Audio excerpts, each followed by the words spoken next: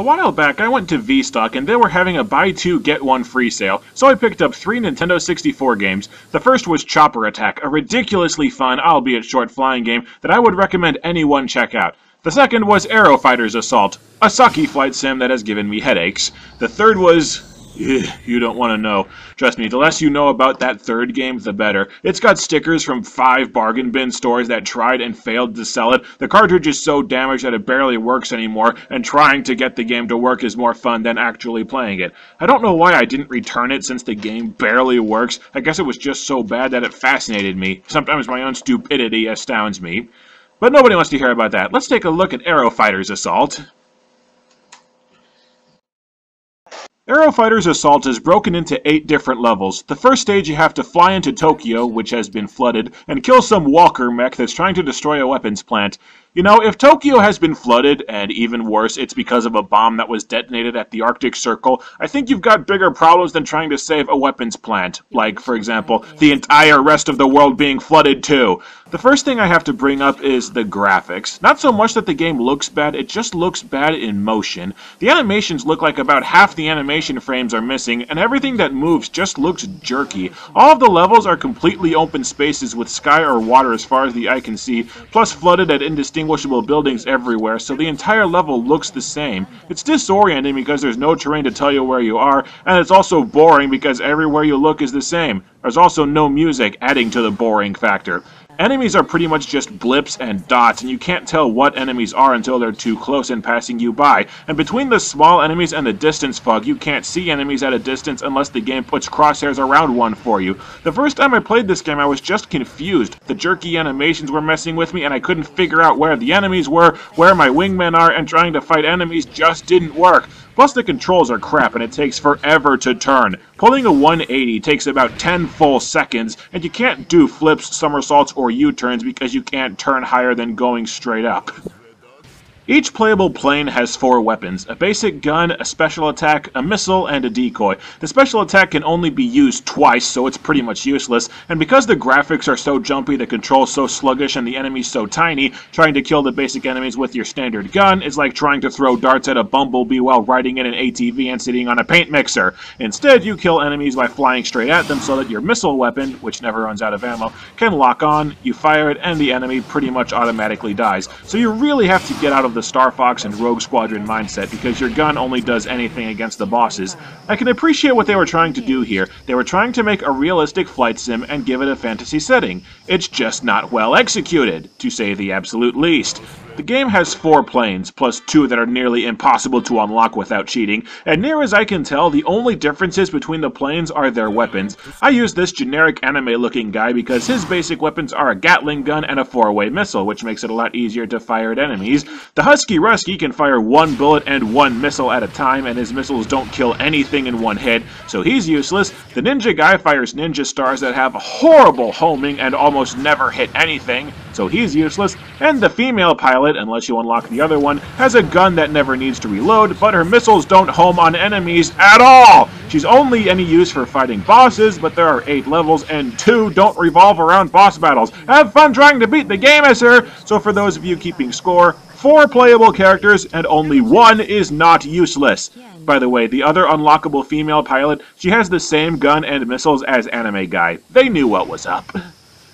The 3 planes that you don't choose serve as your wingmen, which, quote, help you out during missions, end quote. But if you thought the wingmen in Star Fox were annoying, you will despise the wingmen in this game. Hell, you'll despise them anyway. The objective of almost every level is to destroy the boss, and your wingmen not only don't attack the boss, they seem to stay as far away from it as possible. I know this because when you get asked to rescue a wingman, you're told what altitude they're at, and they're always at the exact opposite end of the map as the boss. Even finding a wingman that's asking for help is a pain in the ass. The wingman in question is not marked on your map or indicated in any way. All you get is you're told what altitude they're at and what general direction they are in relation to you. And good luck if you're turning when you get the notification. Is it 3 o'clock from where I am now or from where I was 5 seconds ago when you started talking? The only constructive thing they do is they kind of half-heartedly attack the normal enemies, which doesn't help you at all, and it's much faster to just kill the basic enemies yourself. I don't expect the AI to play the game for me, but the AI is specifically programmed not to help you! The Wingmen and Star Fox also had entertaining dialogue, they had endearing personalities, and they did things to help you. Peppy gave you tips, Slippy showed you the boss's health bars, and Falco got shot a lot. Aerofighters Assault just has a surfer dude, a Russian dude, a foreign dude, and a girl. None of them have any personality, and none of them do anything to help.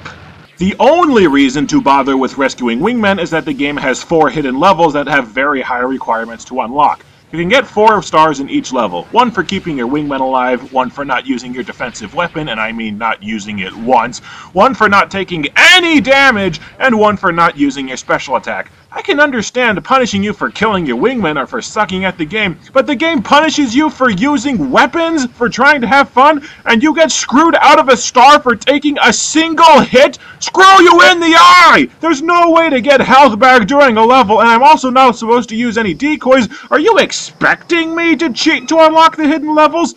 Anyway, I beat the first level and... wait, bonus. I got 2 bonus stars? That's never happened before! How the hell did I even do that? Seriously, I have no idea how I got those stars!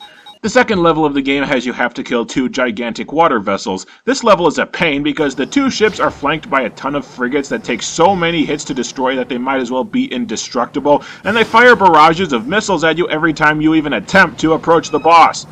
Ow! Ow! Ow! Stop that! Jeez, it's like missiles are trying to fly up your tailpipe all the damn time in this game. You can even switch to a rear view and watch as the missiles materialize from out of nowhere. Do you see that little line leading from the edge of the screen to my plane? That means that an enemy is following you or has locked onto you, and since it takes forever to turn and it takes forever to try and shake an enemy, it gets to the point that you just ignore the marker and wait until the enemy gets bored and flies away rather than actually try to shake him. This game is kind of like Teenage Mutant Ninja Turtles on the NES. The game starts out decent, and then it nosedives into being frustrating after you start thinking you might enjoy yourself.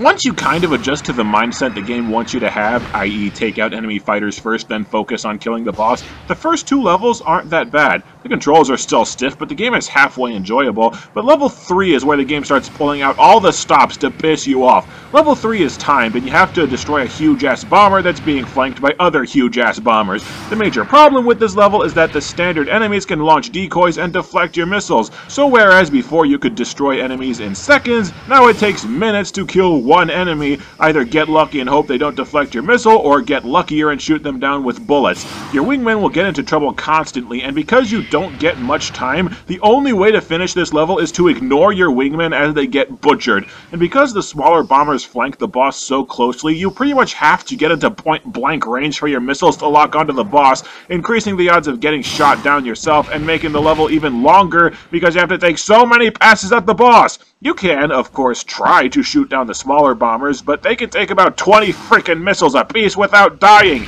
America's Navy should be nothing but stealth bombers. These things are F-king indestructible. And by the way, this is the easy mode!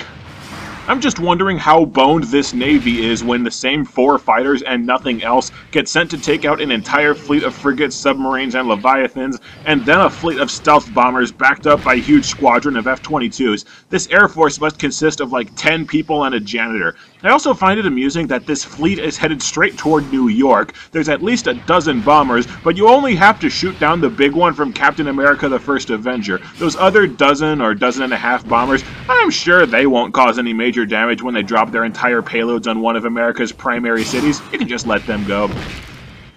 Another thing that makes level 3 an epic pain in the ass is that if you die, and you will because the boss is so heavily armed and you're basically forced to attack it head on, you have to start the level over. In the first 2 levels, if you die, you pick up right where you left off. Enemies are still dead, boss has the same amount of health, but level 3 doesn't do that. At first I thought it was a glitch, but then I realized none of the other levels do that either! It's like, here, don't worry, we know the bosses are hard, that's why you gave you 9 lives, so you don't have to kill them all at once. Psych! Good luck, butt munch! The game saves whenever you finish a level, so riddle me this. If I can die, quit the game, then reload a save and get that life back, then what is the point of having lives in the first place? Anyway, I can't finish level 3, so it's time to bust out the old Game Shark. I don't take pleasure from using this thing. I try to play as far as I can into games without it. I really do. Let's see, there's a code that reloads your missiles more quickly, so let's try that out.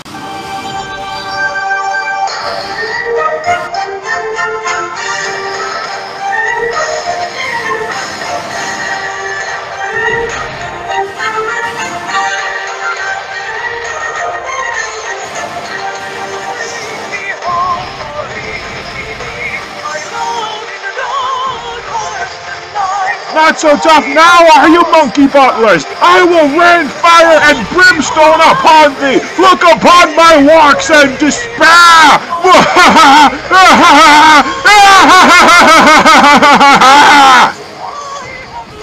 Oh good, the boss is finally dead.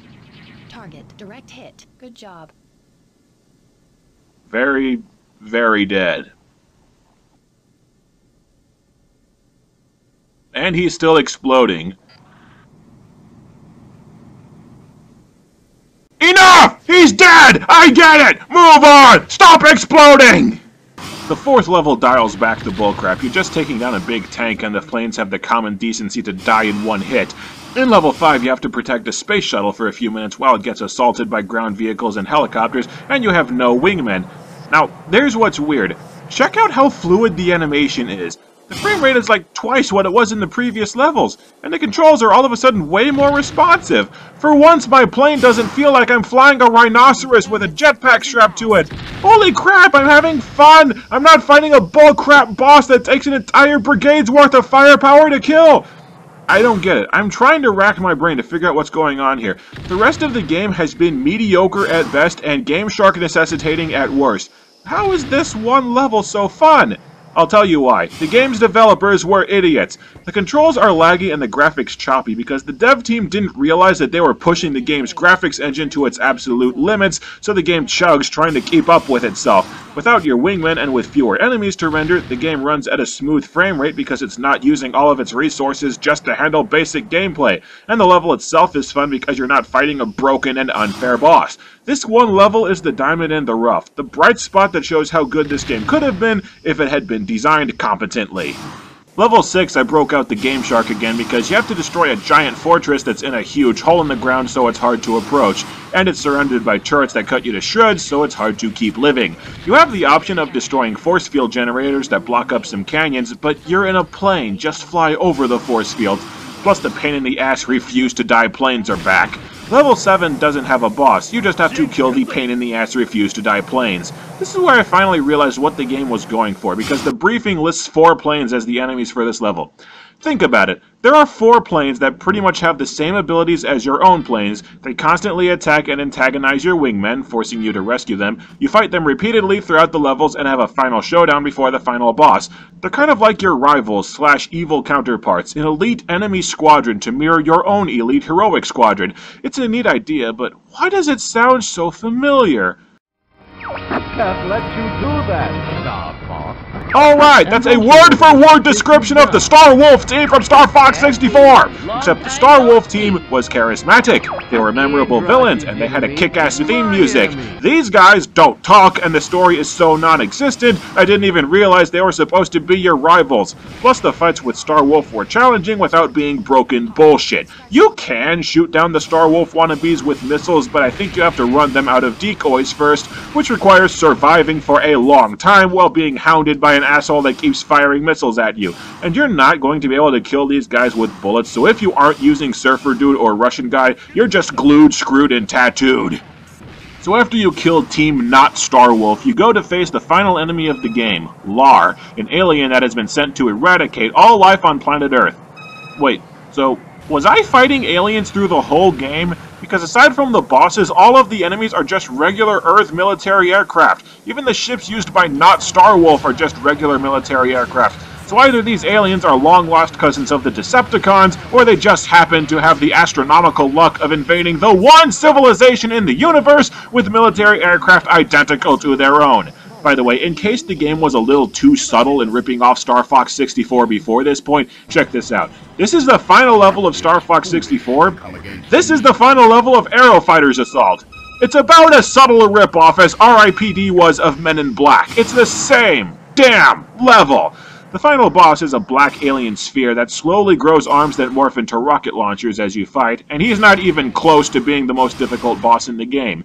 I don't see how this is the alien menace that's going to usher in the apocalypse, considering that a single fighter jet was able to destroy it, and the game has no ending. You fly out of the exploding tunnel, gee, just like Star Fox, and the game just cuts to a to be continued screen. If you've collected enough stars, you'll play some of the 4 bonus levels at this point, but I got at least 2, usually 3 out of 4 stars in every single level, and I didn't get a single bonus mission. I can't even use the Game Shark to get the bonus missions because the game, despite admitting that I have 100% health and full weapons, will not give you those stars. I'm guessing the game detects when you're cheating, so what can you do?